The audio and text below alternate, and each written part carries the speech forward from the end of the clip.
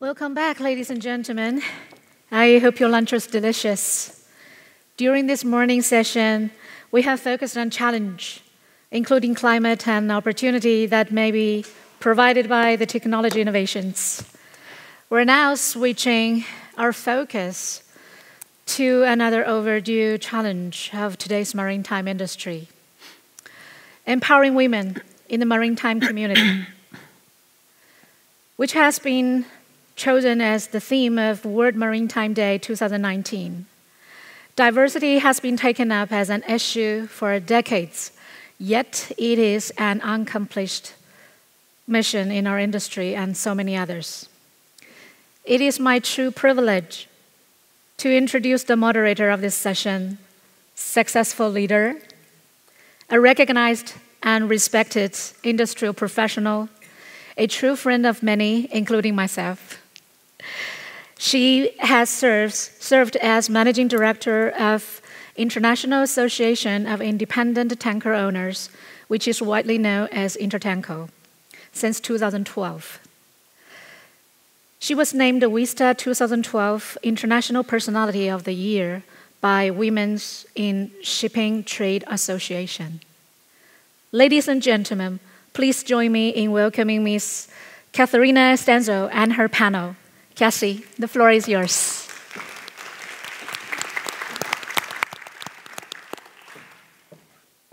So, ladies and gentlemen, good afternoon. We have the slot that is going to fight with your lunch.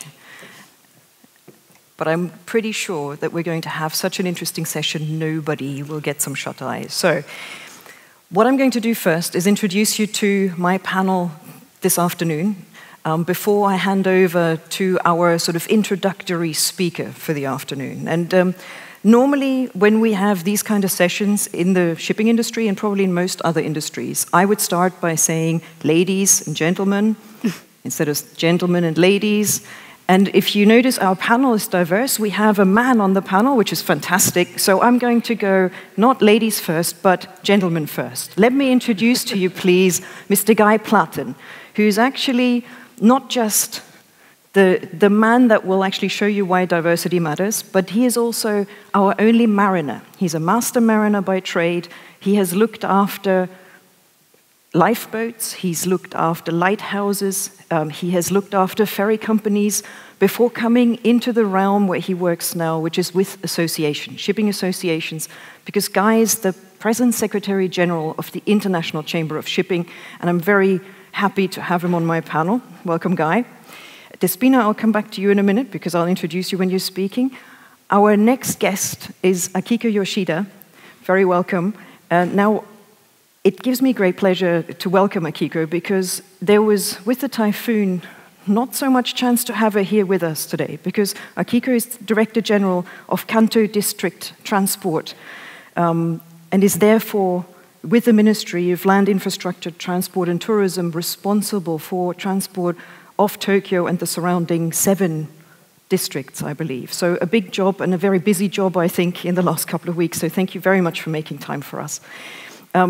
Interestingly, for me, Akiko and I were colleagues when she worked in London. She has studied and worked overseas and in Japan, so she will bring a very international perspective with experience in the US, in the UK, and here in Japan to this panel, and I'm very happy to have you with us. And last but not least, we have your moderator for the whole day, your MC, Sakura Kuma. I'm very happy that we have somebody from the port sector, because this event is really quite unique in that we are mixing ports and shipping and the dialogue between them. And I think it's down to Maruka-san to have the vision to organize this. So I'm very happy that we're allowed to be here for the 160th anniversary, and happy anniversary for that. And I'm also very happy that in your anniversary year, we managed to get your executive director for Yokohama Port so heavily engaged in getting this event organized.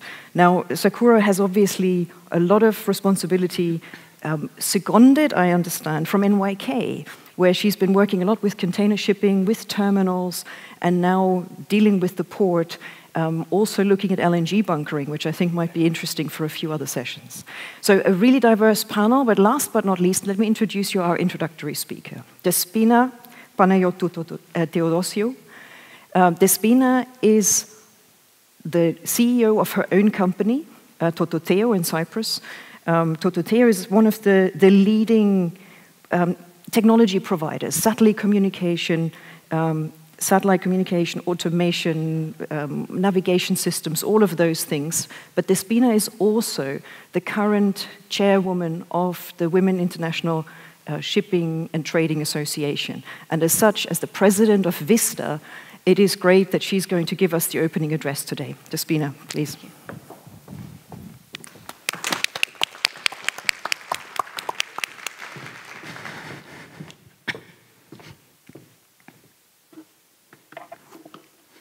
Good afternoon. It's a pleasure to be here today, and thank you so much for the invitation. I have been asked to talk today about diversity and to outline why diversity is key. But the first question that came to my mind when I started, thinking about this topic was, a key to what exactly?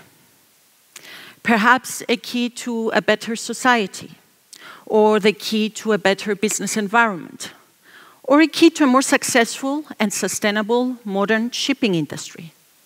Maybe all of them.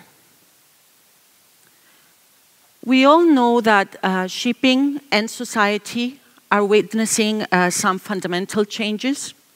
Digitalization is creating new business opportunities and speeding up change. And when I look at the number of startups, and also the companies that are eagerly seeking the help of these startups, particularly over the last 12 months, I see that change is speeding up. Data, its collection, and then its assessment, followed by decision-making feedback to make improvements, is a vital tool for vessel performance. There is a new wave of solutions coming. Well, really, we should say they're already here. Drones, blockchain, digital control centers, autonomous systems, decision-making support. These are not things of science fiction. Dr. Stopford mentioned Amazon Prime before. It's the same as, telling Alexa or Cortana or Google to order a pizza while standing in your kitchen.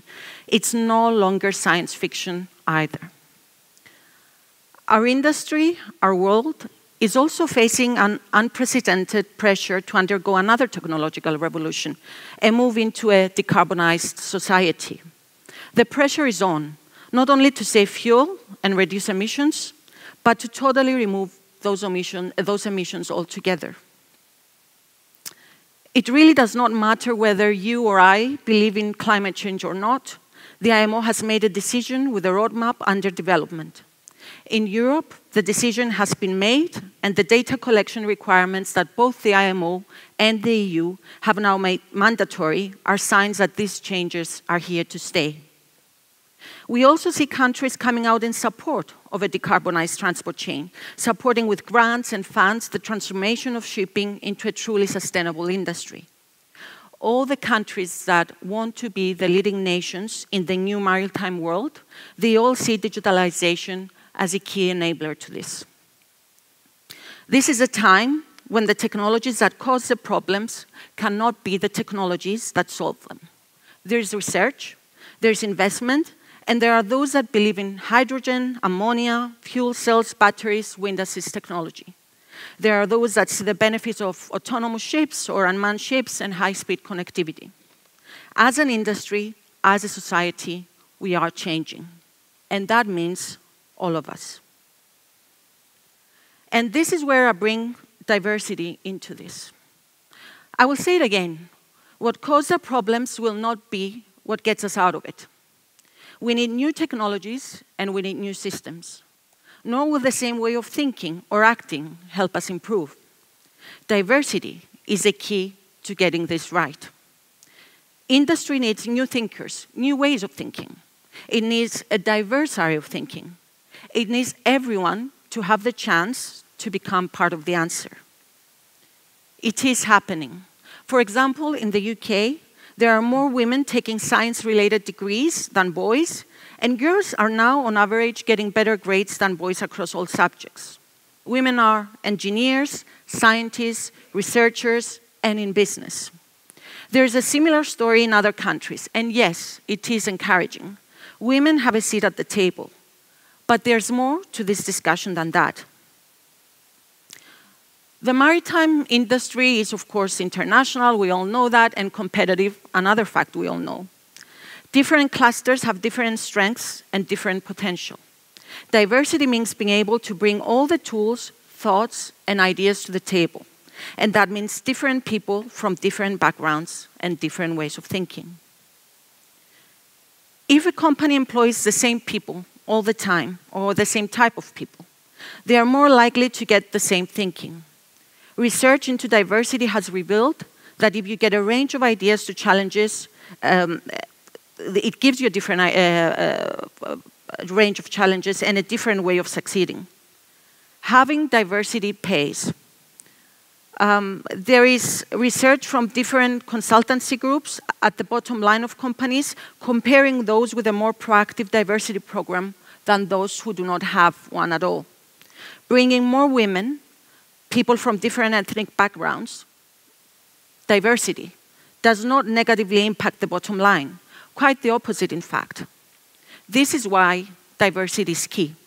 A diverse workforce has a positive impact on a company's profits.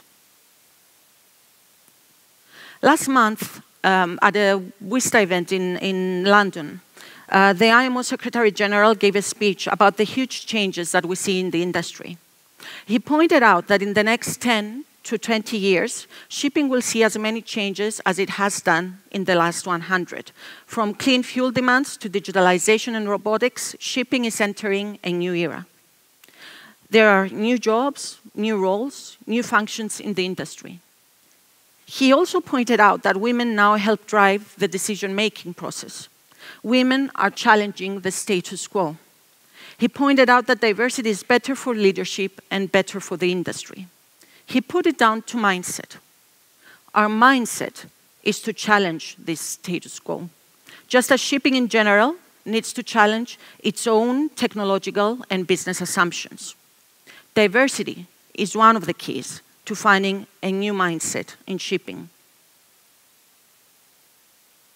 I would like to turn briefly to seafaring.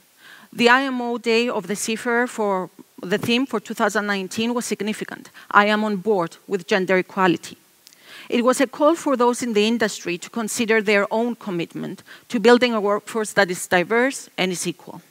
For all of us, the I in that statement raises a question about what you, as an individual, do or can do to raise the levels of gender equality. It supports the World Maritime Day theme of empowering women in the maritime community.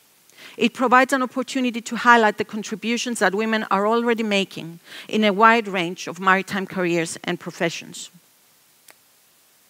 The role of the seafarer is as relevant today as it was 100 years ago, but it certainly has changed.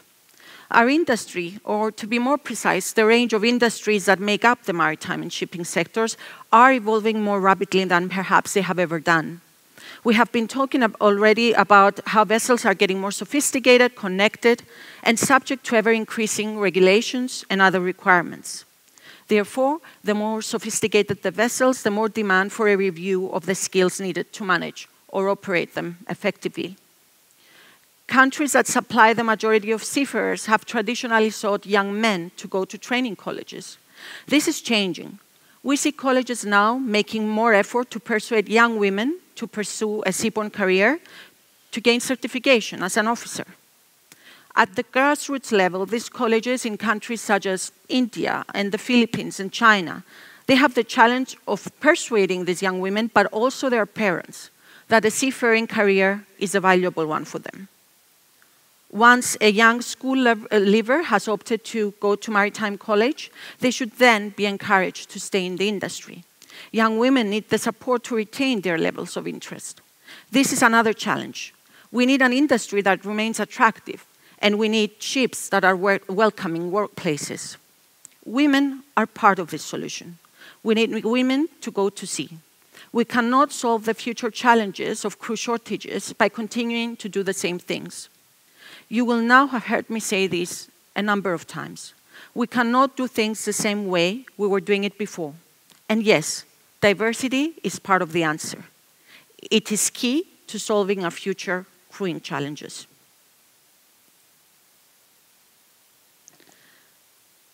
As I mentioned earlier, studies were made by consultants such as the Boston Consulting Group and EY and McKinsey, different consultants. And they all highlight how gender diversity can have a positive impact on any company's revenues. Companies that have engaged in gender diversity programs and initiated policies have seen diversity lead to more creativity and more innovation, resulting in better corporate performance. This is good news. However, a new report highlights a significant gap between the expectations of managers and of women and minorities in the workplace. Companies need to ensure that their diversity programs are fit for purpose and meet the needs of those that they are aimed at supporting. At WISTA, we encourage all men and women in the industry to promote diversity, asking them to sign our inclusion pledge. It is a challenge to the maritime community to support diversity and inclusion. We ask companies to support women in their organization to encourage their growth and development.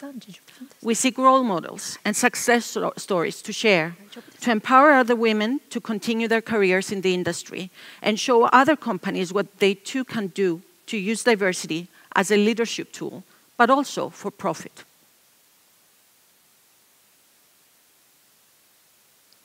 Things are changing quickly with digitalization and technological revolution, and we need diversity recognition to change just as quickly now.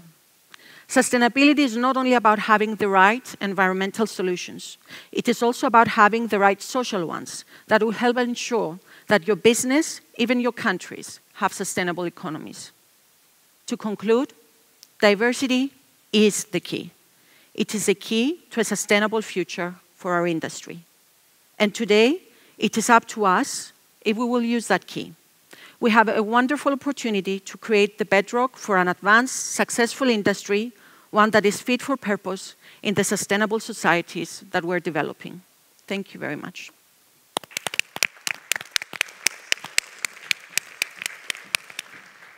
Thank you, Despina. Now, ladies and gentlemen, we're going to have some brief introductory statements, but before I ask my fellow panelists to sort of give you their thoughts about why we're still talking about this topic and what empowered them to be here, and that's including Guy, I want to tell you something that happened to me last week, on Friday last week. I was in Tokyo, and, well, one thing happened that has nothing to do with this conference. I met the Japanese rugby team in the lobby of the hotel. I was very happy. But apart from that, something else happened.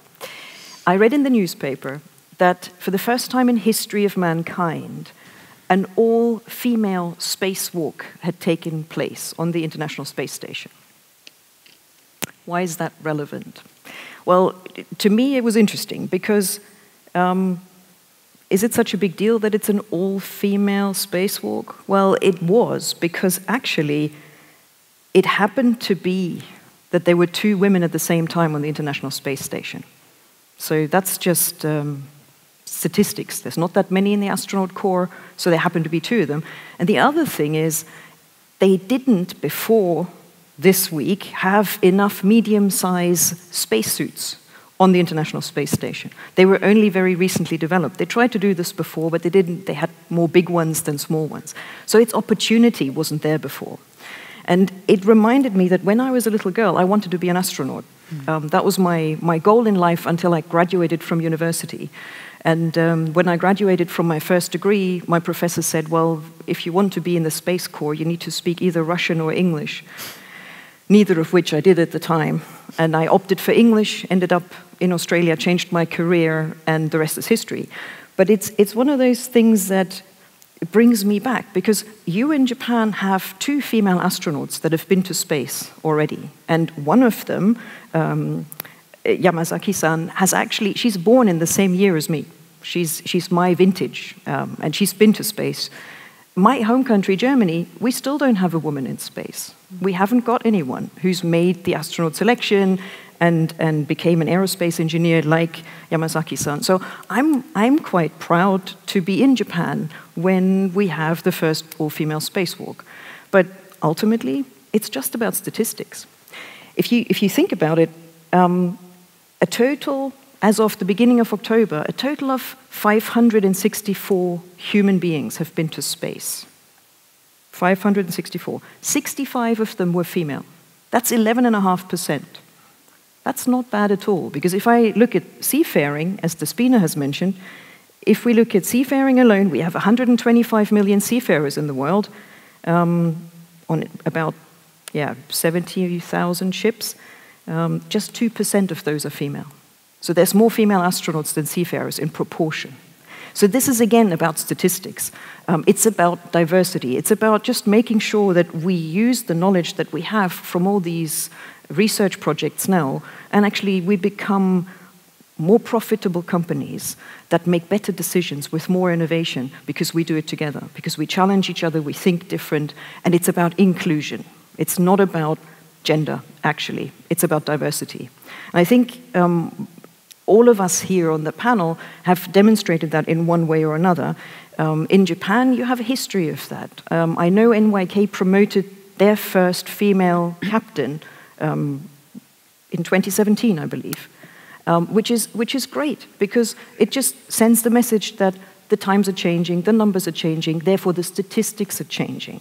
And if we look at the SDGs, the Sustainable Development Goals, that as humanity we have signed up to effectively, SDG number 5 is about gender equality. That might be a little bit far in terms of numbers, and it might not be necessary in terms of numbers, but what's necessary is it has to be gender equality when it comes to opportunity. So, like the spacewalk happening because they have the suits when they need them, it's about opportunity, and it's about the numbers, and it's about inclusiveness.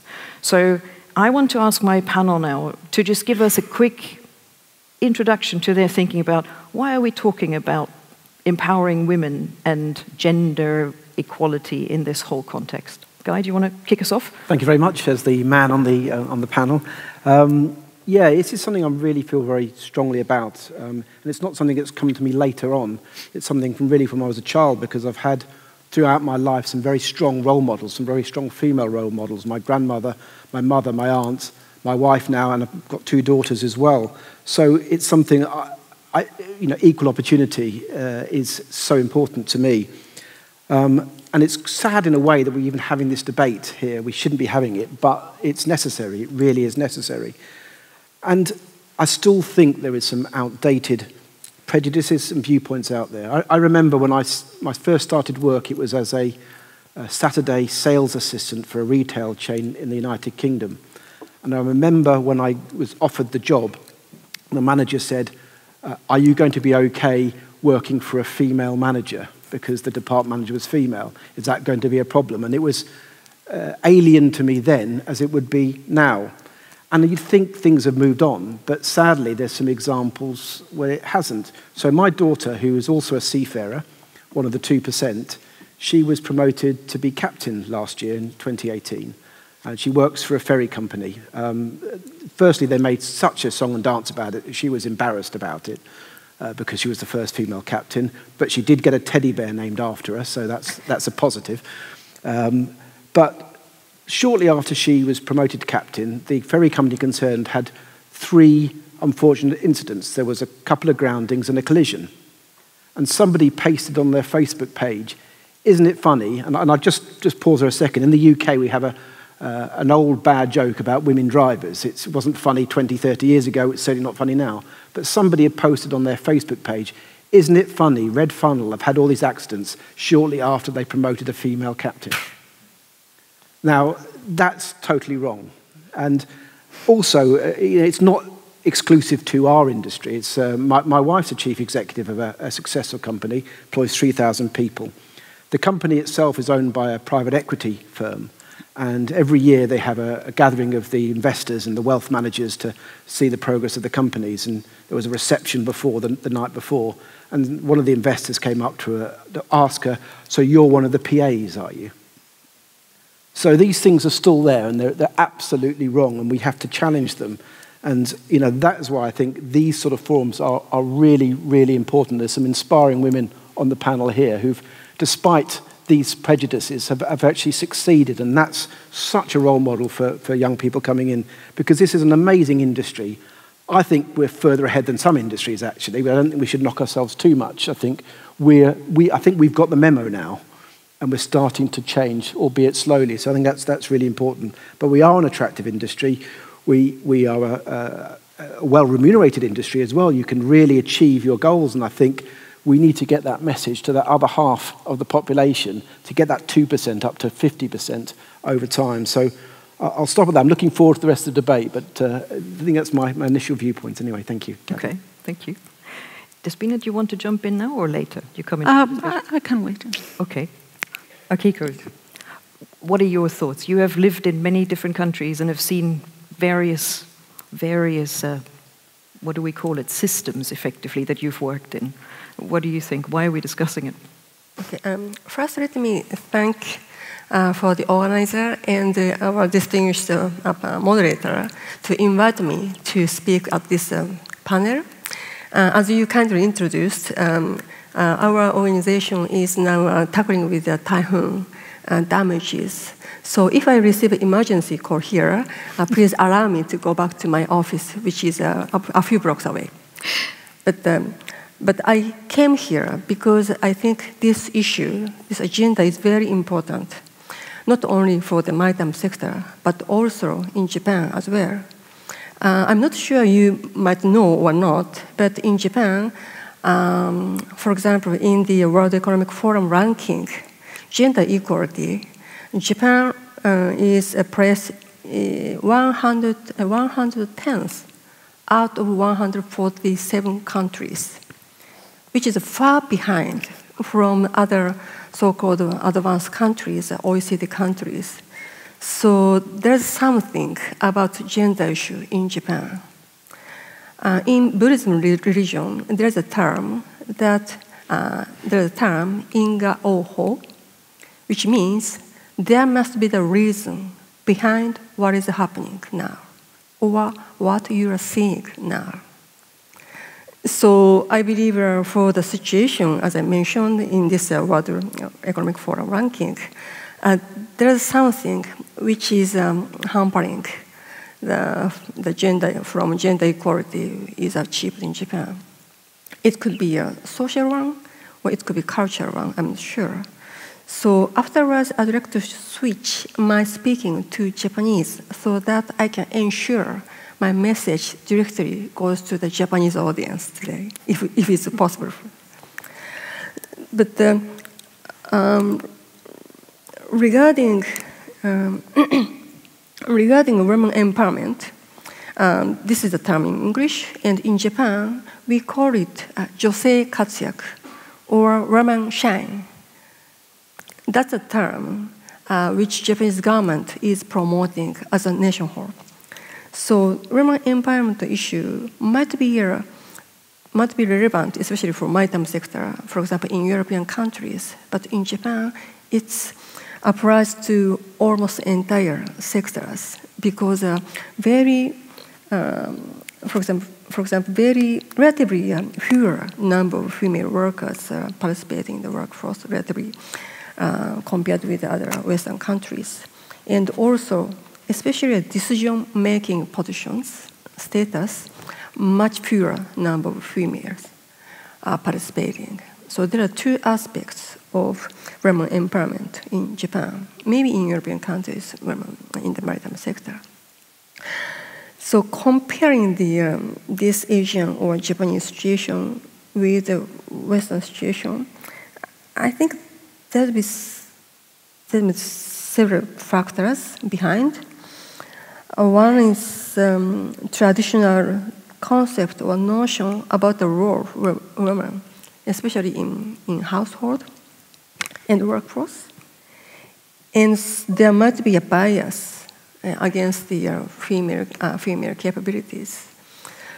So from the statistics and from my own experience working in Japan and also overseas and the United States and the UK, these are just, how to say, just a prejudice.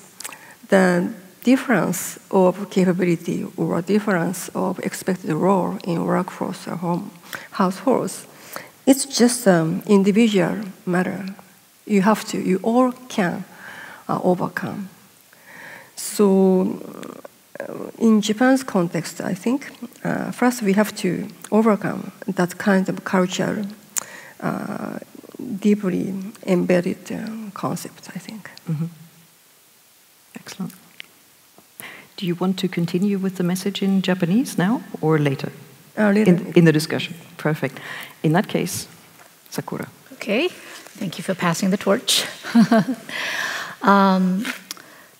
What I would like to say is I'm so happy that in celebration of the 160th anniversary of the port, we can have this panel focusing on diversity. And actually, Despina Guy and Cassie, and with two other ladies, we were in the same theme of panel in IMO. That was May this year, I guess.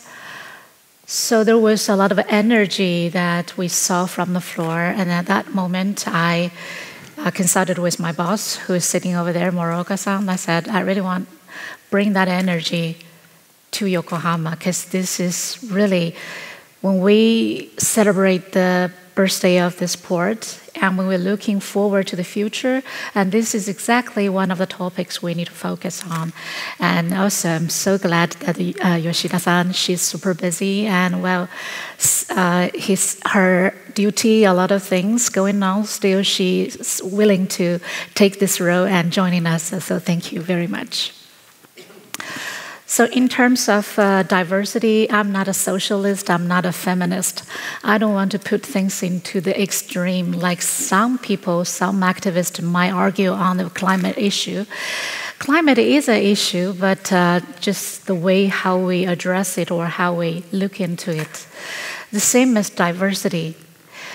I just think that we need to look into facts. Some topics, the more we talk, the more we think, then the betterment that we can make. So today, at the beginning, I would like to share a fact. Actually, it is a story with all of you. You know, in port sectors, not so many female working in this sector, and I'm so blessed because I have been blessed by many mentors on the way. And I've been given opportunities so that I can become who I am today. In the port sectors gathering, you'll see what I will always see. I'm the only woman in the room. But I don't feel lonely or alone, because even I'm surrounded by the male, but I know most of them are very friendly and encouraging. There is a friend I call, he's probably 65 or something. At a gathering, he told me a story about himself. So he has one daughter, two sons. When his children was little, his boys always complained to their father, says, Dad, it's unfair. You're so strict to us, but you're so sweet to our little sister. We just don't know why. And the father told their kids, way back years ago, he goes, Sons, when you're grown up, you can do anything. You can be anyone. But your little sister, when she grow up, she'll get married. She'll have a family. She'll prioritize all the interests of the family members, put them in front of herself. She'll have parents-in-law, sisters-in-laws, brothers-in-laws, husband, and demanding children. At least now I can give her something sweet to remember. That wasn't decades ago. That conversation, he told me the story just within 1 year, okay?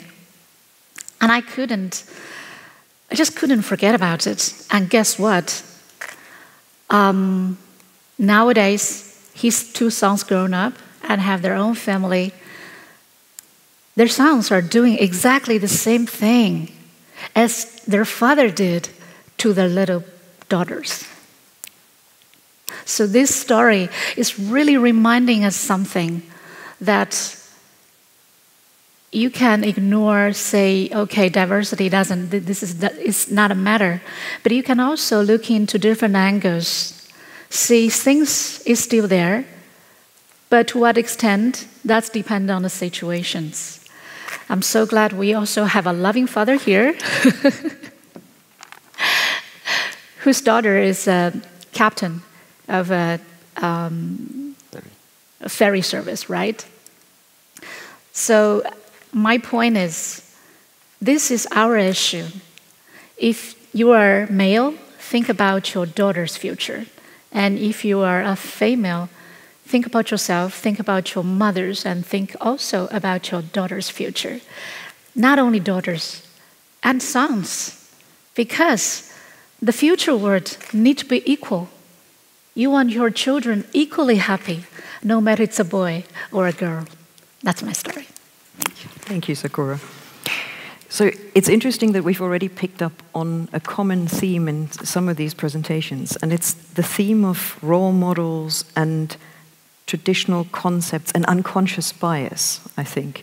And it's an interesting piece because I've recently spoken a lot with the UK Maritime and Coast Guard Agency, because they have looked at unconscious bias as something that is damaging their recruitment in surveyors. They were looking for marine surveyors, and they found that the workforce was 98% male, despite what Despina said, despite the fact that if you look at the statistics and you look at female graduates of universities or technical colleges, it should be a higher number. It didn't make sense. So they worked with Harvard University to do some research, and unfortunately, the results were really disappointing because they're very common sense. The results were, well, if there's no role models that people can aspire to, if they don't see images of females, and in the morning session I was tickled because Martin said he'd used the wrong slide. There weren't any women on it, but it is about having images, just seeing that it's an option for whatever gender, male or female, it doesn't matter. And what the MCA have done together with Harvard is, for example, they've used a tool that picks up bias in the language. And they basically put all their job advertisements now through a gender decoding tool, effectively. And the tool removes language that is either specifically more female or specifically more male and makes it more neutral. And the effect results that they've had over 3 years is that their recruitment of female candidates has increased by 30% compared to before, but the recruitment of male candidates hasn't changed. So it has no negative effect. It just has a positive effect for diversity. So it's interesting that we're starting to look at this and we're starting to do something about it and address that unconscious bias. And I'm just wondering, Sakura, you've already started talking about what empowered you, and I think this is something that I wanted to ask the panel, because I think the topic is, how did we all get here? And how can we make sure that that diversity is borne out so that we make the best decisions? We actually have a first question on Slido already, which relates to groupthink. Somebody is saying, well, how can we use, or what does diversity do with groupthink? And I think we've looked at research recently that says that, for example, if you have a board of directors, as Despina said, they have actually quantified the effect on productivity of a company. 15% increase if you have more women, 35% increase if you're even more diverse in terms of cultures, in terms of backgrounds.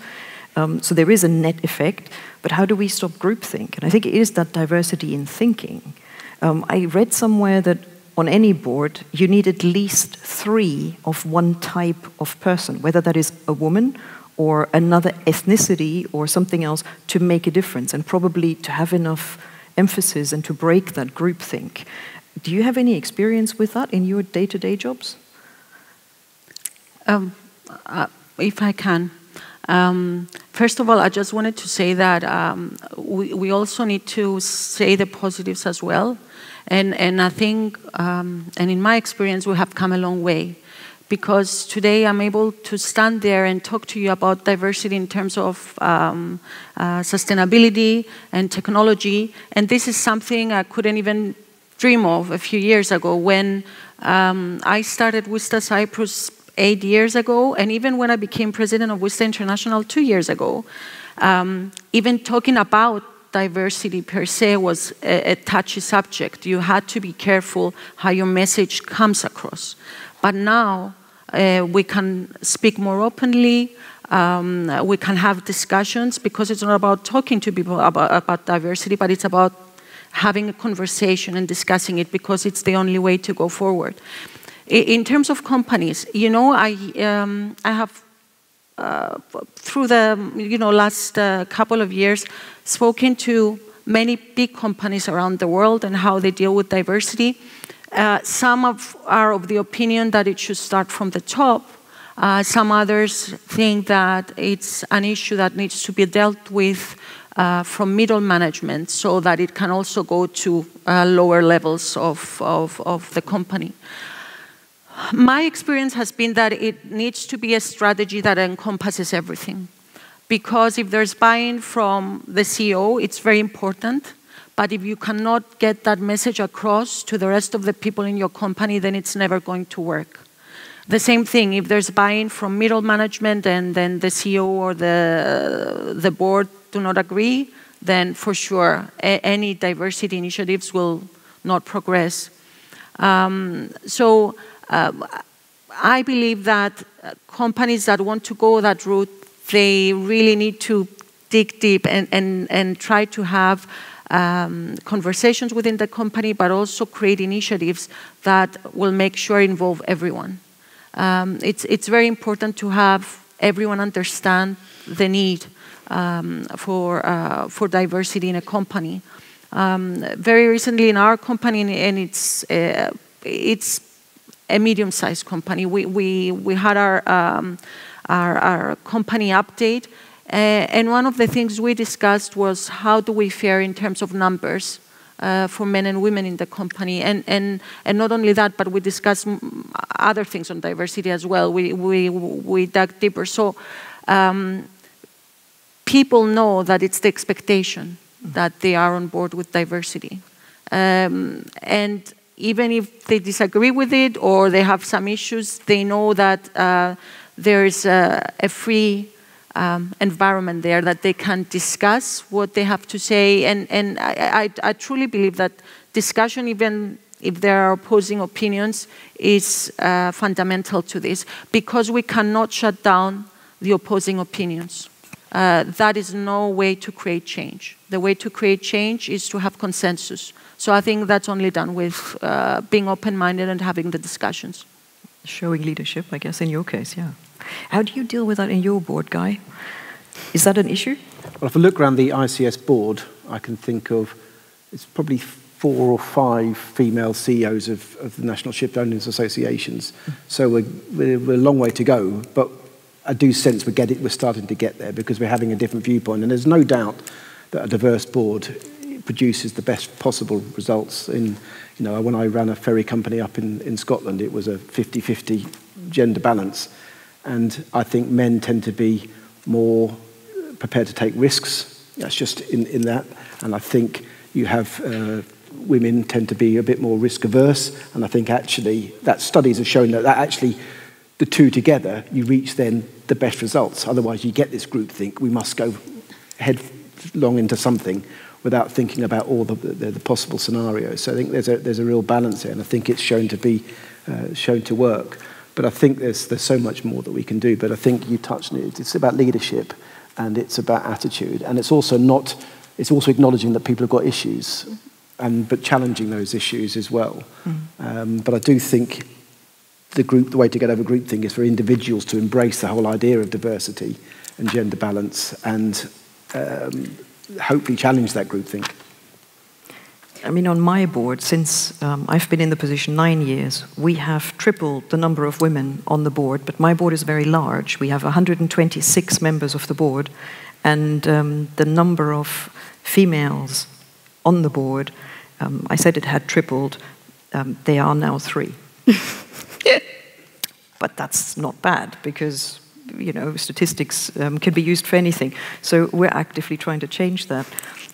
It is, on our part, of course, an election process. It's about the perceived competence of women. It's about the willingness to stand.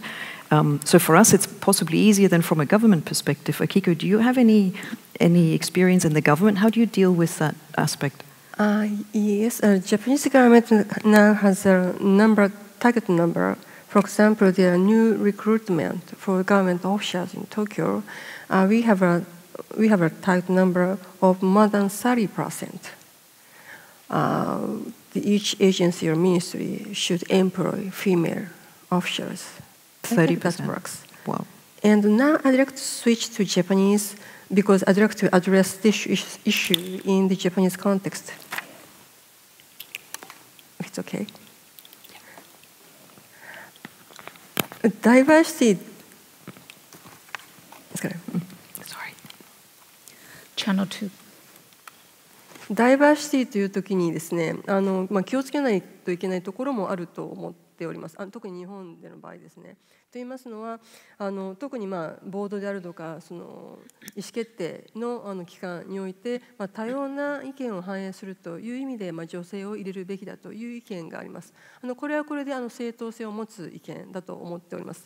で、特に例えば最近、コンプライアンスですとかの関係ですとかセクシャルハラスメントですとか、そういった課題について、女性の方がよりなんていうんですか、気づきやすいといいますか、そういった社会的な問題に対する、感覚がよりなんていうんですか、気づきやすいということで、そういったちょっと違ったこれまでの、よく言われる中年あるいはそれ以上の年齢の男性ばかりの意思決定機関に対して、女性を入れることの意義ということは、言われることはあります。ただ私は気をつけなければいけないのはですね、そういうことがあまりにも強調されると、じゃあ女性をディシジョンメイキングのプロセスに入れるというのは女性だけの観点を期待するのかということになってしまいかねないというふうに思っております。そうではなくて、女性の社会参加あるいは女性のディシジョンメイクプロセスへの参加を増やすというのは、単に埋もれていたタレントを2倍にすると、気づかれなかったタレント、これまで日本の伝統的な家庭観であれば家庭に入っていた人がもしかして社会に出て働きはもっと違ったアイデアを持っていたり、もっと違った能力があったかもしれない。そういったタレントが2倍になるというふうな捉え方をすべきであって、そういった中の一つとして、女性としての特に他のなんですか、ビロンギングって言いますか、属性の人には気づかれなかった観点を持ち込むこともあると、そういった観点でむしろ扱うべきではないかというふうに思っています。そうでないと日本だと特によく言われるのがですね、これはやっぱり女性がいた方が細やかだよねとかですね、そういったさすが女性がいるから細やかだよねとかですね、割と賠償化された使い方をされることが日本社会ではあり得る。そういったことを私は感じます。そういった意味ではダイバーシティということを、プロモートする際に非常に重要な概念ではあるんですけども、それだけを強調するのではなくて、やはり女性も別にその多様性を増やすためだけにいるんじゃなくて、その人そのもののタレントがそもそもあるんだということはきちんと理解されるべきであるというふうに私は思います。Yes, best man for the job is what you're saying. Another sort of the bias, right? Yes. Toward women. So Absolutely. Because you're a woman, you're modest, or things like that. That's another bias. Yeah. Okay. So how do we, in a Japanese context then, because this is a question we're getting on Trello, what do we need to do? In Japanese context? In the Japanese context, are there ideas that you've collected while you were traveling, or Sakura, you have seen in the port environment? What could we be doing? What could all of us be doing when we leave here today? Well, there's tons of things that we can do. First of all, like Yoshida-san just mentioned, there's another kind of bias towards women. So the group probably expect the women bringing more soft, mild things like that. So that sort of bias and how to clear that, it's again coming back to the first question, the group thinking. I mean, the leadership obviously do a lot of with mindset changing, and the leadership is from the outside. Or maybe you can take the leadership, but so whatever, no matter where the leadership is, I think we can all change from ourselves. Start to change your mindset. Just because I'm a girl, I don't necessarily need to do this. Just because I'm a boy, doesn't mean I necessarily can have, can be stronger, or things like that, physically. Nowadays, even women can play pro rugby, right? I mean, everybody can do anything. Everything is possible. So change the mindset. Everything is possible doesn't mean you have to do everything. So that's another different, bias. There's a lot of young women. Last time when I was in Norship, the WISTA Norway had a sessions, and these young ladies in our industries, they get so emotional. Says, I have to try my best, otherwise the boys will just say I took their chance away. But my opinion is, when you want to really change from yourself, then you really have to think for yourself, by yourself. It's not because of people think how you are, who you are, what you are. It's how you do to evaluate yourself. So that's a strong, it's a guts to take. When we talk about leadership from outside, from above, if you have a mentor, a good one you can go to consult with, which is good. But if you can change from yourself, have this hardcore and don't really, be waved by what people think about you. Just be yourself. And then take steps by step. You probably are not like other people expect you to be. Like we all have the experience. I guess you have that too. So no matter what the expectation on you, so try to do your best. And then step by step, and try to get more mentors. At the level of organization, of course, leadership is a key to change the mindset of the group thinking. But the group thinking can be crushed from above or from bottom. So we can have both approach. Can I say something there? I completely agree, but I think there has been an underlying notion that when we talk about diversity and changing the mindset, there's an expectation that men change their mindset. And it's not that. That's something, even within WISTA, we had to address and really look at what we do and reevaluate. And in the end, when it's only women talking about diversity, where's the diversity in that? So we shouldn't be thinking about diversity only from the women's perspective in the industry, but from the people's perspective in the industry. And men are absolutely critical in this discussion, because we cannot go forward if we don't all sit down together and talk about diversity. And also, in terms of that, I even mentioned, and we all mentioned, the necessity of having role models, so that girls can see women on those slides and think, oh, I can do it. But we should never discount the fact that men and older men in the industry can be very good mentors for these young women. Right. So we need to start opening our mind up a little bit if we're ever to achieve true diversity in the industry.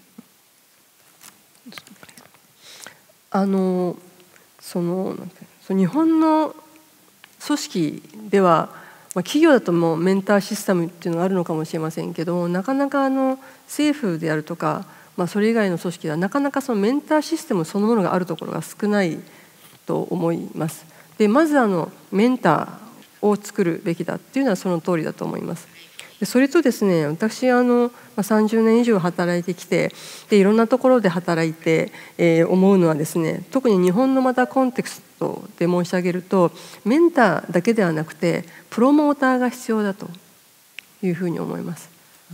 でいまだにですね、やはり非常に特に西洋文化社会と日本で働くとですね、謙虚さといいますか、自分の成果をどういうふうにアピールするかっていうアティチュードがもう全く違います。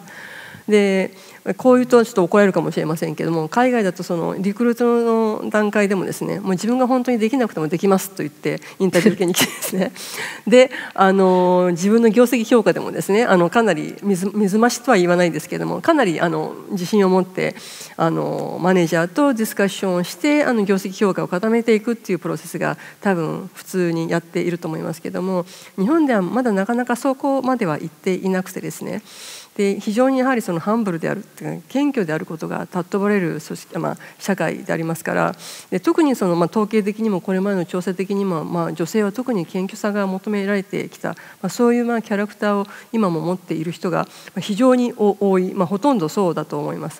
そういった中でですね、彼女、これは女性だけに限らないかもしれませんけども、そういった中で実際どういう貢献をしているのか、どういう仕事ぶりをしているのかということをですね、きちんと見て、で彼女はこんな貢献をしていると言ってすくい上げてあげる、引っ張り上げてあげる、そういうことが、特に日本ですとか、アジアのですね、そういったなんて言いますか、労働社会というかね、社会では必要なのではないかというふうに思います。Probably not just in Japan, I think. Yes. Yeah, it's a very good point. It's a very good point.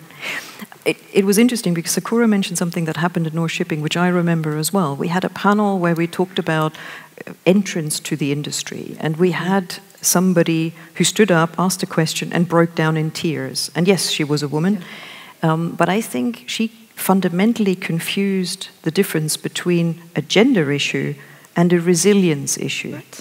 And I think this is something that is probably not specific to any nation. It's just specific to our industry.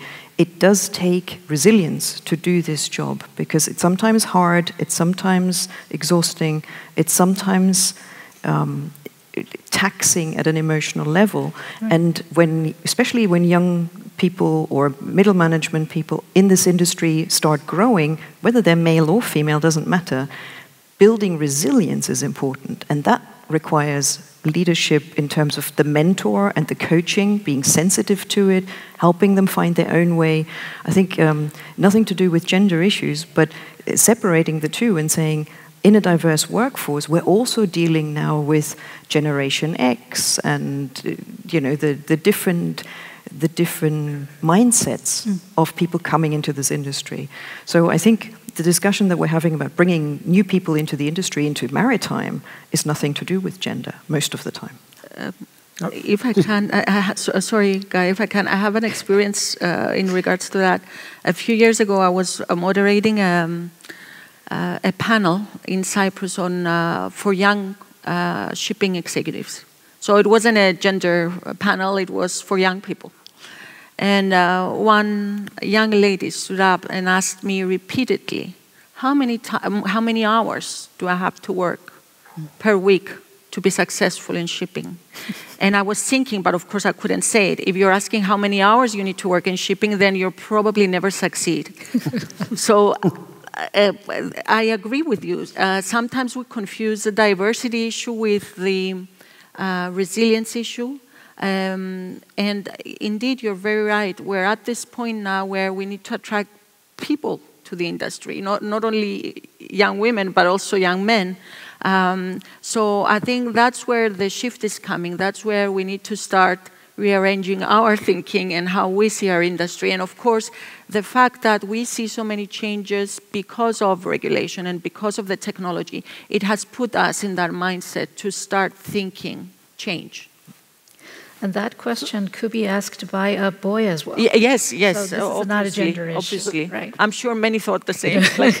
I just wonder whether it starts much earlier than when you start work. It's at school as well, isn't it? Do we teach diversity at school? So I was speaking to some female cadets, and I said, basically we want far more women to get into the seafaring profession.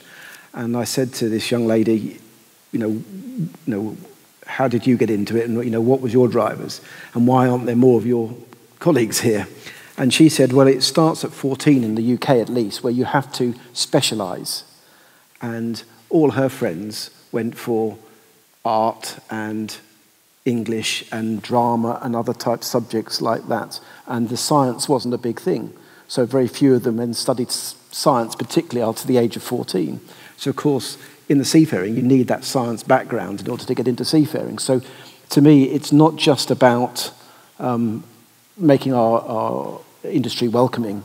It's also about reaching beyond to where they're at school to actually encourage everybody that there's a great career, and people aren't channeled down the law or teaching or other sort of stereotypical type career paths, so that actually we explain there's a real diverse range of options out there. So just, from your own experience, is that something you encountered at school?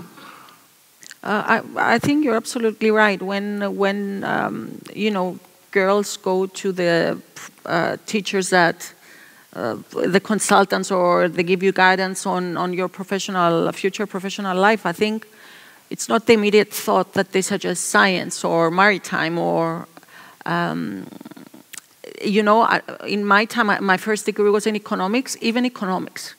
So, but I think this is gradually changing, but I believe it's still a problem in schools. Now you see a lot of women going into being economists or being lawyers, but still science, we need to work at it. We still need to push a little bit more when it comes to that, at least from my experience in my country and also in Europe. What about Japan? Because I guess you have an MBA and Akiko, you studied law. So were you the odd ones out? What were the proportions? Is there more that could be done at a school time? I do not have specific numbers here at hand. But, in my generation, the percentage of female students studying law was relatively small. I think maybe less than 10%, I think. Mm-hmm. But currently, I think or more than 30% or 40%, it's dramatically increased. Growing. So regarding legal work or economist area, I think the situation has changed, I think. But regarding so-called STEM, scientific field, I think there's to be something we have to work on. Mm-hmm. And regarding that area, I have my personal episode. Can I switch to Japanese? 私が大学生の時にですね、高校生、女の子の女子高校生2人に家庭教師をパーソナルトレーニングというか個人的にですね勉強を教えていました。日本ではよくそういうことがあるんですけども、チューターですかね。教えていました。で、一人の女子学生が、数学が非常に苦手で、クラスで一番点数が低かったんですね、1回。で、その彼女のお母さんはこれを何とかしたいと言って、私に何とかしてもらえませんかと。だけどやっぱり数学なんて無理ですかねっていうふうにおっしゃってたんですけども、で、私がやったのは意図的にやったわけじゃなくてたまたまなんですけども、彼女たち2人にですね、こんなものは簡単だというふうに週に1回教えてたんですけど、こんなもの簡単だと覚えればいいだけだとかですね、もっと簡単に考えろとかですね、こんなもの簡単だと、もうとにかく言い続けてたんです。難しいと思わないでいいと。そしたらですね、本当に1年ぐらい経った後に彼女がものすごく喜んで報告してきたのは、先生、私クラスで一番になりました。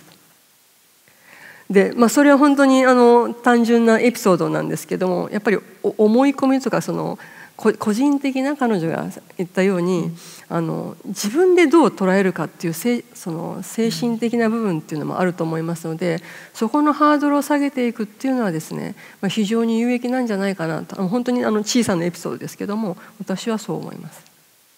I would love to call it positive brainwash. It's easy. So this is the thing. still go back to the bias things. If when you were little, you were told you cannot do that. No, that's not for you. Then okay, that's not for me, so I have to look at this part. But why, right? Lately, I've encountered a really interesting book I really want to introduce to every one of you. It's a Jewish, Yuval Harari. He wrote actually 3 books. That's a series. The first one is Sapien, Homo sapien, that's for human, the history. And the second one is Homo Deus, that says when human becomes God. And the third one is the 21 lessons for the 21st century. Go back to the Amazon if you can. I really highly recommend it. So there's a lot of points, but only one I want to say is, he said, according to Yuval, the human being is very good at storytelling. They create Bibles, they create many religions, they create the concept of company, they create the concept of nations. All this is a concept, but concept is not the truth. And he suggests to always focus on the truth, but not the concept. So back to this small topic, because he expanded the topic into 2 huge scale. But now today we will just only want to focus on the diversity. So this is the thing that we always have to focus on, the fact that girl can be the best in the class. Everybody can be the best in the class. And I guess every one of us could actually tell others that they can be the best in the class, or they can be part of shipping, or... And it's interesting, actually, because I think WISTA did that for me in 2012, because I was new in my role now, and I had a lot of doubt about my ability and my experience and finding the right way of leading an organization that at the time was already 40 years old, very well established, had an all-male board. And I think it was actually the contact with role models and other examples, not people that were more senior to me, or just people that had found a different path and were established where they are and had made a success of it. So I think it is interesting. And it's the storytelling as well. It's about sharing stories, which is why I think that's a great story with the 2 girls. I'm sure one of them is a maths professor now, is she? And I also hope that we were doing can becoming a sort of positive brainwash to the world. Well, there are a lot of questions on Slido which pertain specifically to the cultural mindset and what can we do in practice. I'm just wondering are there any thoughts on the panel as to what every one of us could be doing to make sure that when we come back in 10 years' time to celebrate 170 years of the Port of Yokohama, we don't have to talk about this topic? Yeah. What do we do? How do we tackle it? Do you have a bring your kids to work day? Is that something that is done in the Port of Yokohama? Port of Yokohama, we have, for example, YKIP. We have right now 35 employees in our company. Almost 40% are female. Yes, and females are also taking the roles of the operation. When the typhoon comes, they have to stay over at the office. They just do the same thing as men do. And I guess in our organization, probably an exception. We do not have this atmosphere, okay, like this sort of things has to be done by men, or this sort of thing you have to do. I mean, we are not that biased, in my opinions. And women are all encouraged to do what they would like to do. For example, taking this YMF organization, it's a first, attempt to organize an international forum like this. And it's a launch event. It's a handmade and tailor-made. My team, half men, half women, you already met many of them. They were nervous. They didn't want to make mistakes. But they're doing what they're doing. I mean, this kind of big experience afterwards, when they go back, says, okay, this is something I thought I couldn't do, but I did. I mean, this kind of experience, just repeat it in your career life, and then you'll get your confidence, you'll get there. So you're just a professional, it doesn't matter what gender. Well, professional cannot be reached by a day, and you have to go step by step, but just keep doing this simple is best. I just think as well is that we're not going to solve the problem overnight, but the more women come into leadership positions, the more it will attract more people to come into the industry because it will normalize things. If you think of the medical profession, maybe 30, 40 years ago, it was not 90% men, all doctors. You associated a doctor with being a man. That's certainly not the case now. I think more than 50, especially in the UK, more than 50% of the medical students are women.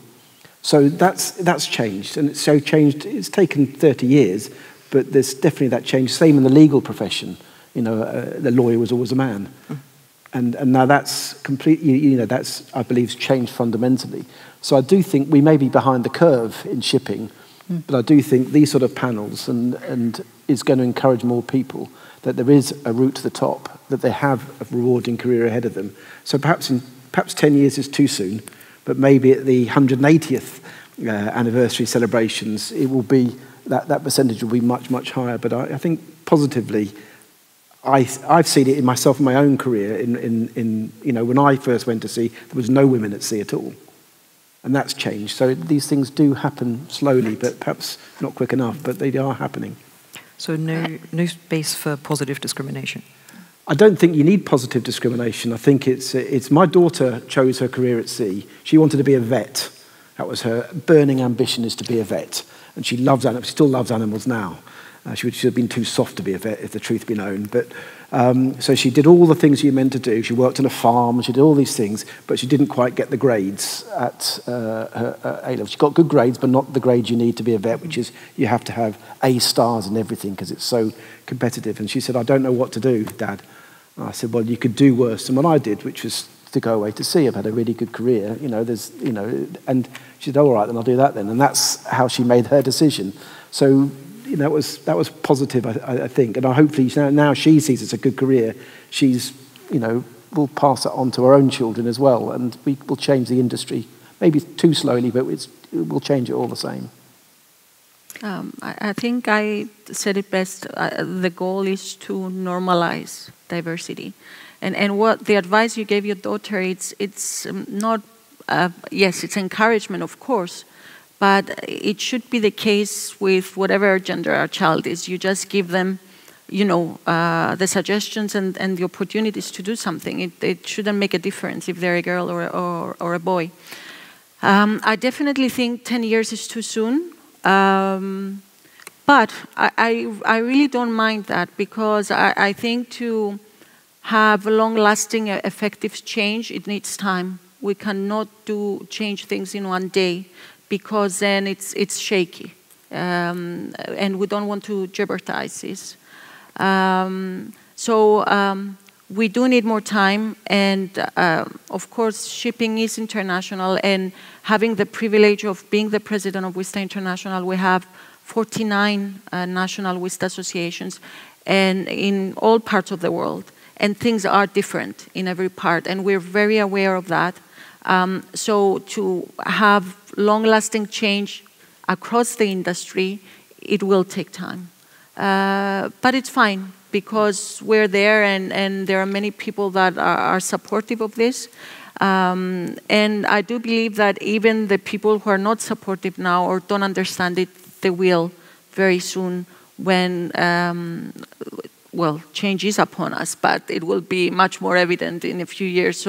So I think it will come as a natural progression in the end. Do you agree? Okay. So now I'd like to refer to the situation of seafaring in Japan. I have been discussing about gender issue as a whole so far, but switch to Japanese.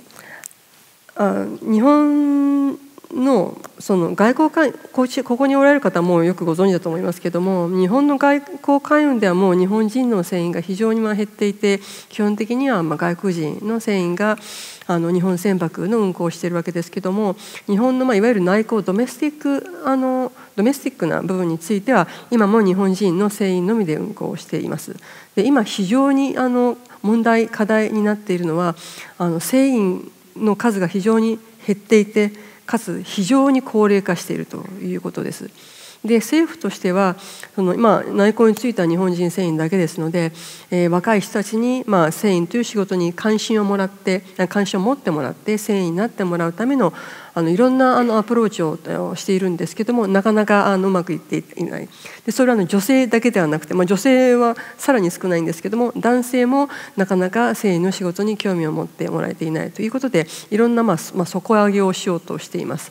でその中で、発見したことというのはですね、高齢化している中に若い船員20代その平均年齢が60歳のところにですね、若い船員20代の船員男性を1人入れてもすぐ辞めちゃうんですね。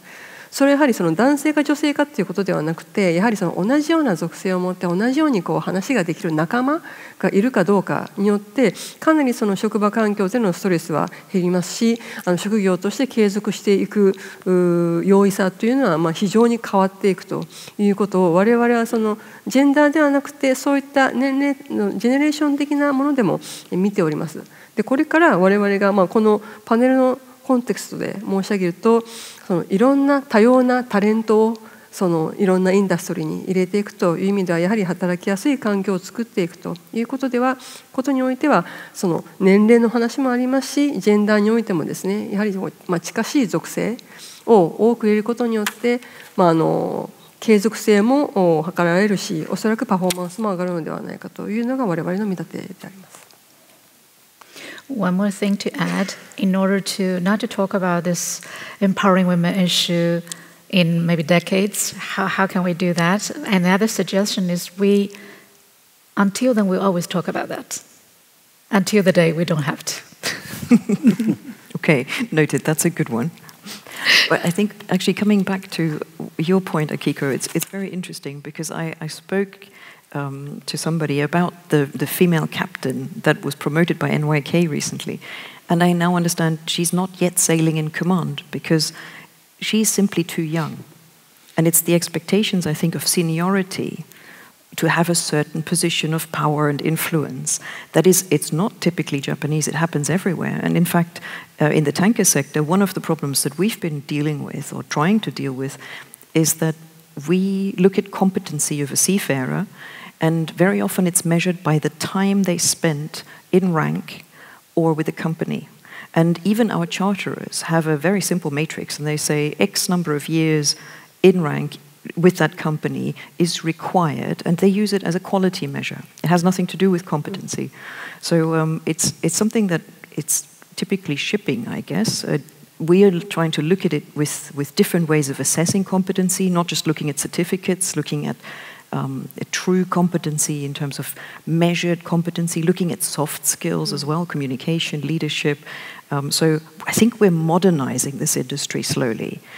I'm just wondering whether this modernization is going to help us with the empowering piece, because, of course, with new technologies, there will be possibly more flexible jobs available, because there will not necessarily be everyone on board ship. There might be more shore-based operations, more automation, maybe more flexible work environments, safer work environments. Possibly, I think, also addressing the social part, having a cohort of people, colleagues that you can relate to because they're not completely different in gender or in age. So do you see that changing? I mean, just starting with you, Sakura, in the port environment, is that something you see happening? That the jobs themselves are changing? Right, I think absolutely, yes. I remember last time in another panel in IMO, because that was the port sessions, when people ask me, is the port conditions not good for women to work? Well, this is a question, yes and no. If you think the port conditions is hard, so it's equally hard for women and for men. Maybe men can more take it because look at the percentage. The men in the workforce is much more bigger than the women, right? But as a matter of fact, even in the very front line, women are still there, even today. But when we can improve the working environment, when the technology innovation come into play, for example, you can remote control or do the full automations, then of course it's easier for women to start the career in these sections. Absolutely, yes. Okay. 冒頭に日本ではウェマンエンパワーメントというのがマリタイムセクターだけじゃなくて国全体のアジェンダだというふうに申し上げたんですけども、まさにその理由がですね、もちろんそれぞれ同じ才能を持っている人間に活躍してもらうということはあるんですけども、より切実な問題として日本は少子高齢化が進んでいて労働力がですね圧倒的に減ってきていると。でこれが伝統的なですね家庭観を超えて女性にもっと社会進出をしてもらわないといけないと、してほしいではなくてもらわないともう日本の経済社会が成り立たないと、そういった現実もあるわけです。でそこで女性がそういった社会進出をすることによってこれまでの働き方でいいのかという逆に男性も含めたですね働き方の見直しということにつながっていっています。でそれはその技術の進展もそういった働きの改革を促すことになると思いますし、そういった技術面からのアプローチもありますし、そういった社会的なニーズがより高い技術を求めるということもあって相互に作用していい方向に行くのではないかというふうに思います。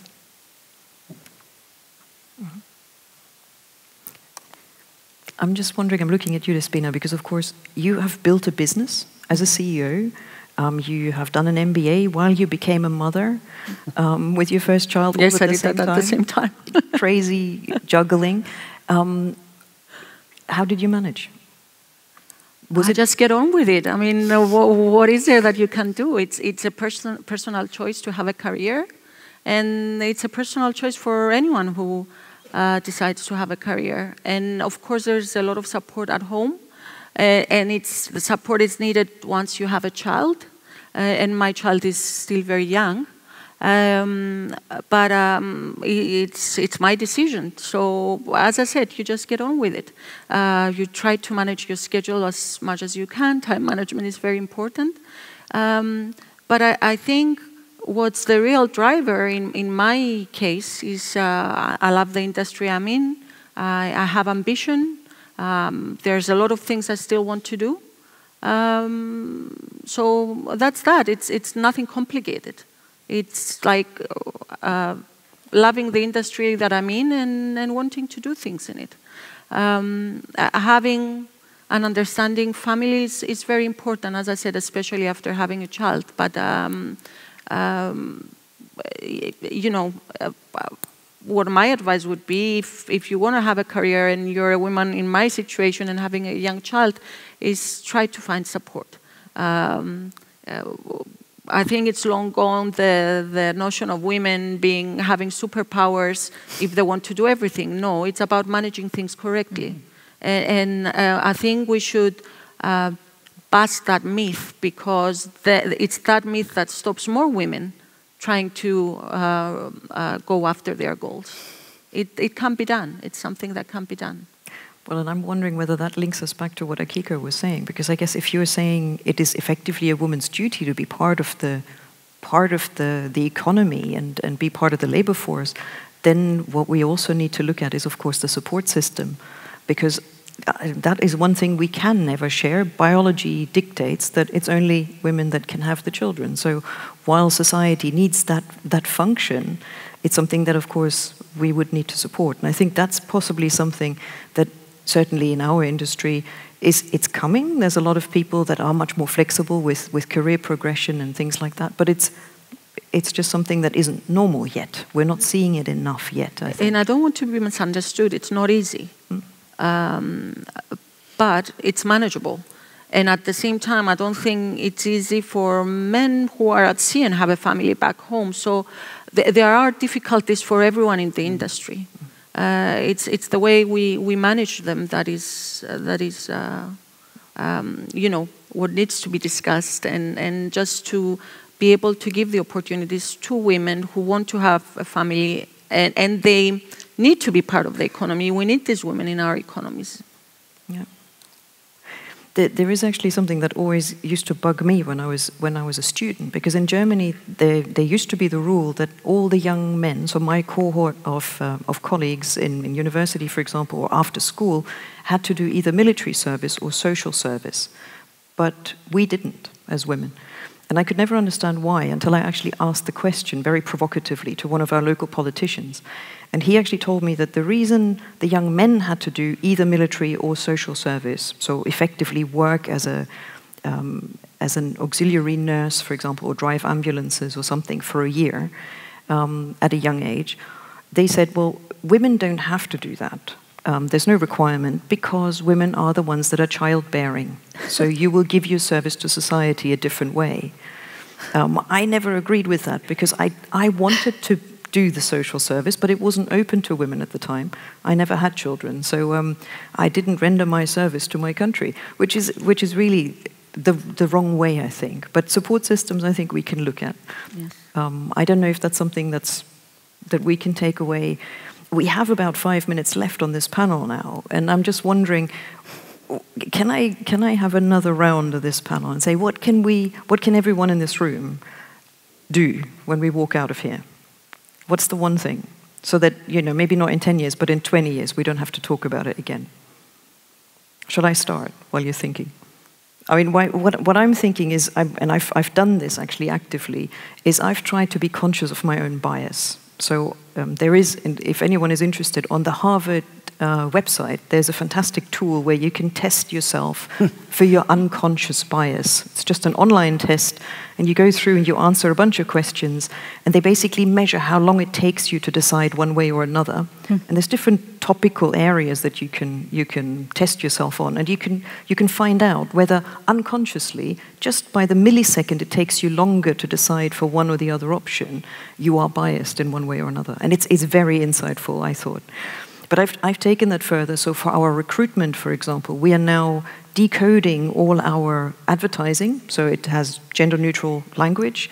When the CVs get received, we have somebody in the team that isn't part of the recruitment process that removes the names. So we don't know whether it's a male or female name or whether it's an Indian name or a German one.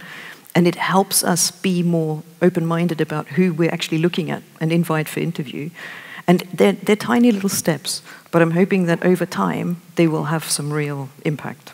So that's my little piece. So perhaps I'll go next. I think keep an open mind. I think one of the great things I took away from my seafaring career is you learn to accept people for who they were at sea, because it's about a teamwork on board a ship. So it doesn't matter what people look like or characteristics or anything like that. Can they do the job? And I think, to me, if people can walk away keeping an open mind and look at people for what they can contribute, that, to me, is the most important thing to take away. Mm-hmm. Perhaps what I'm going to say is a little bit provocative, but I think we need to be more pragmatists. And I think we need to remove emotion from this discussion. Mm-hmm. Because when we have this discussion and are emotional about it, then it's very difficult to see the right way. It's, of course, an emotional subject, and it's something that it's been discussed for decades now. And, of course, having diversity in the industry and having women being included, this is something I've said a few times now. It's the fair thing to do. But unfortunately, companies that are for profit, they don't always care what the fair thing to do is. And that's how it is. I own a business, and I know that. But we need to start discussing about the benefits of diversity in the industry and the opportunities. And yes, the fairness as well, because that's an important element. We shouldn't dismiss that or discount that or be so cynical to not talk about fairness. But we really need to start discussing more the actual benefits for a business and for the industry, because that will really make us see more clearly. Now, something more tangible. Within our company, we are very aware of diversity within the company. So, for example, there's a very clear direction in terms of pay. We don't distinguish between the pay between men and women. It's equal for the same position. For example, in the past, we had teams where there were only men and teams where we only had women. And we said this cannot go on, so we hired men for the all-women's team and women for the all-men's team. So we started balancing things out. I think finding that balance is the most important thing when it comes to diversity. Fantastic. Anything to add? Anything you're taking away? 私も同意するところがあるんですけど、あまり対立的に考えない方がいいと思います。要はあらゆる組織であったり国家であったりする中で、いろんな人がいるそのタレントをですね、最大限に生かして、その経済活動であれ行政であれにそのマキシマムな効果をもたらすような仕組みなり社会を作っていくということが大事なんだろうと思います。そういった中で、そのバイオロジカルには女性だけがやはり出産をしっていうことがあるので、そこのところをどうカバーするかっていうことだと思いますけれども、私はいろんなところで言ってるのは、男性にも女性にも平等に1日は24時間しかないので、その家事労働を全部女性がやった上で働くっていうのはそれは基本的に不可能なわけでありまして、そういった合理的な思考で全体でベネフィットを上げていくというような思考形態をみんなで共有することができればですね、かなり状況は改善していくのではないかと思います。Sakura? Quite agree with Despina. Says take the emotion out. At the personal level, just focus on the fact and focus on what you can do, what you cannot. Well, some it's about timing. Maybe it's something that you think you cannot do now, but you can do in the future if you do what you can correctly. This is just accumulating the experience and to reach the states that you once thought impossible. That's a personal level. And for the society or system level, it's being more encouraging. Like in my opening, the story that I share with everybody, if you just look at this women or sometimes it doesn't necessarily to be women or minority, I say. There's a lot of minority except women, okay, in a society. How to treat them equal, just treat them like your own daughter. This is we need some emotion in the system, in the society level. Yeah, that's my personal thoughts. Okay. So in summaries, ladies and gentlemen, let's play to our strengths and let's play together. And now I think we're having coffee. Thank you very much. Thank you to the panel. Thank you.